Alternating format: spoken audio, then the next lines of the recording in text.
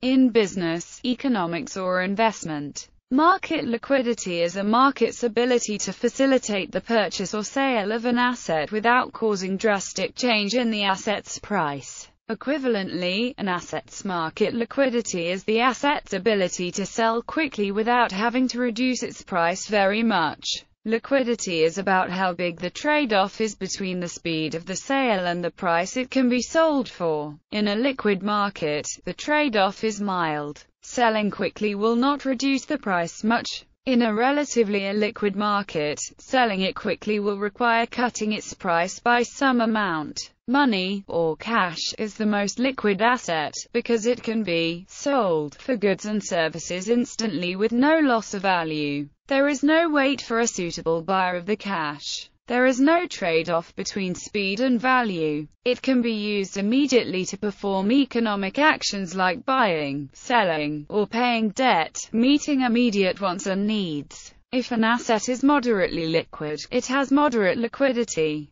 In an alternative definition, liquidity can mean the amount of highly liquid assets. If a business has moderate liquidity, it has a moderate amount of very liquid assets. If a business has sufficient liquidity, it has a sufficient amount of very liquid assets and the ability to meet its payment obligations. An act of exchanging a less liquid asset for a more liquid asset is called liquidation. Often liquidation is trading the less liquid asset for cash, also known as selling it. An asset's liquidity can change. For the same asset, its liquidity can change through time or between different markets, such as in different countries. The change in the asset's liquidity is just based on the market liquidity for the asset at the particular time or in the particular country, etc. The liquidity of a product can be measured as how often it is bought and sold. Liquidity is defined formally in many accounting regimes and has in recent years been more strictly defined. For instance, the U.S. Federal Reserve intends to apply quantitative liquidity requirements based on Basel III liquidity rules as of fiscal 2012. Bank directors will also be required to know of, and approve, major liquidity risks personally. Other rules require diversifying counterparty risk and portfolio stress testing against extreme scenarios, which tend to identify unusual market liquidity conditions and avoid investments that are particularly vulnerable to sudden liquidity shifts. Overview. A liquid asset has some or all of the following features. It can be sold rapidly, with minimal loss of value, any time within market hours. The essential characteristic of a liquid market is that there are always ready and willing buyers and sellers. It is similar to, but distinct from, market depth, which relates to the trade-off between quantity being sold and the price it can be sold for, rather than the liquidity trade-off between speed of sale and the price it can be sold for. A market may be considered both deep and liquid if there are ready and willing buyers and sellers in large quantities. An illiquid asset is an asset which is not readily saleable due to uncertainty about its value or the lack of a market in which it is regularly traded. The mortgage-related assets which resulted in the subprime mortgage crisis are examples of illiquid assets, as their value was not readily determinable despite being secured by real property. Before the crisis, they had moderate liquidity because it was believed that their value was generally known. Speculators and market makers are key contributors to the liquidity of a market, or asset. Speculators are individuals or institutions that seek to profit from anticipated increases or decreases in a particular market price. Market makers seek to profit by charging for immediacy of execution, either implicitly by earning a bid-ask spread or explicitly by charging execution commissions. By doing this, they provide the capital needed to facilitate the liquidity.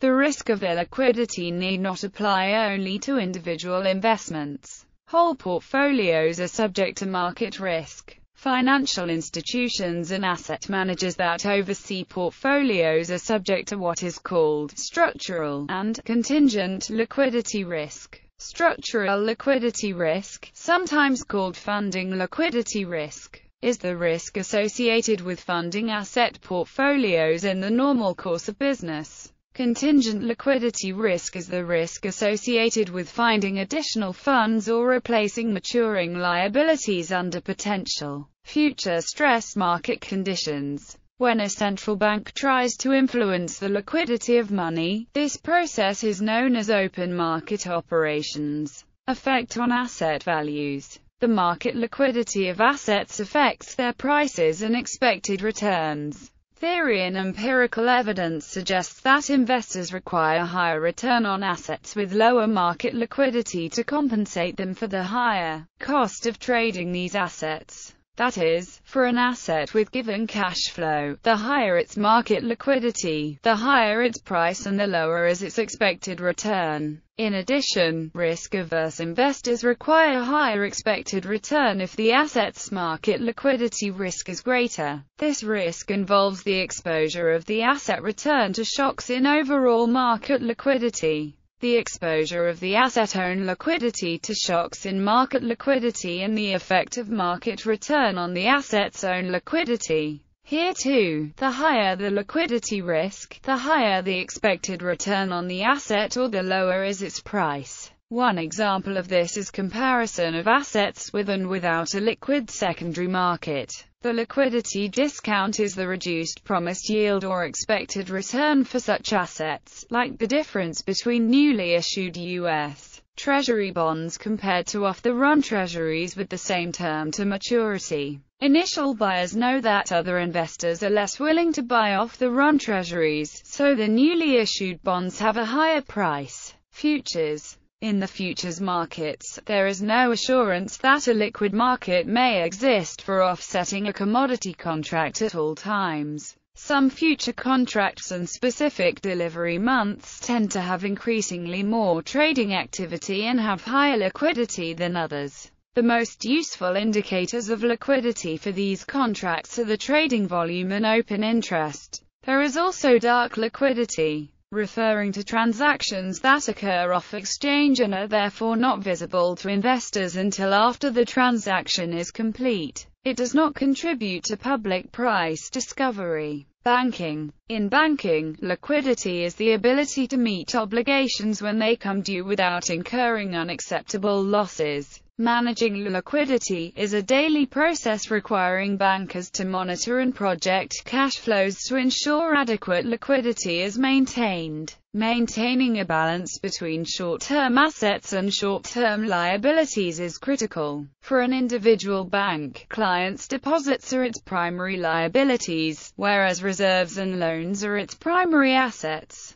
The investment portfolio represents a smaller portion of assets, and serves as the primary source of liquidity. Investment securities can be liquidated to satisfy deposit withdrawals and increased loan demand. Banks have several additional options for generating liquidity, such as selling loans, borrowing from other banks, borrowing from a central bank, such as the U.S. Federal Reserve Bank, and raising additional capital. In a worst-case scenario, depositors may demand their funds when the bank is unable to generate adequate cash without incurring substantial financial losses. In severe cases, this may result in a bank run. Most banks are subject to legally mandated requirements intended to help banks avoid a liquidity crisis. Banks can generally maintain as much liquidity as desired because bank deposits are insured by governments in most developed countries. A lack of liquidity can be remedied by raising deposit rates and effectively marketing deposit products. However, an important measure of a bank's value and success is the cost of liquidity.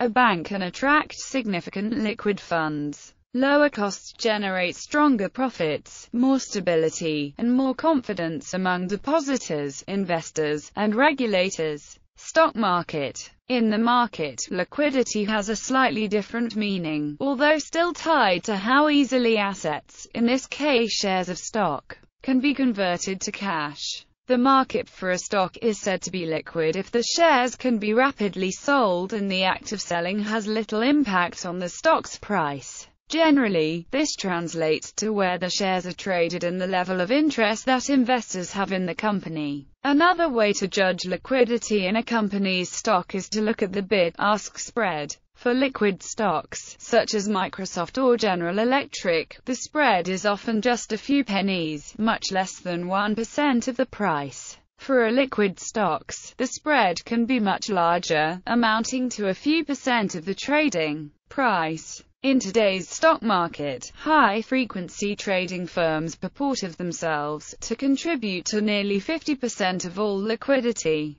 Liquidity positively impacts the stock market. When stock prices rise, it is said to be due to a confluence of extraordinarily high levels of liquidity on household and business balance sheets, combined with a simultaneous normalization of liquidity preferences. On the margin, this drives a demand for equity investments. Proxies. One way to calculate the liquidity of the banking system of a country is to divide liquid assets to short-term liabilities. Literature. Christophe G. Roche. Market liquidity. An empirical analysis of the impact of the financial crisis, ownership structures and insider trading. 1. Offlage. Shaker, ISBN 978-3844-01237-8. Obudi, Menahem, Raviv, Alon. How much does illiquidity affect corporate debt yield spread?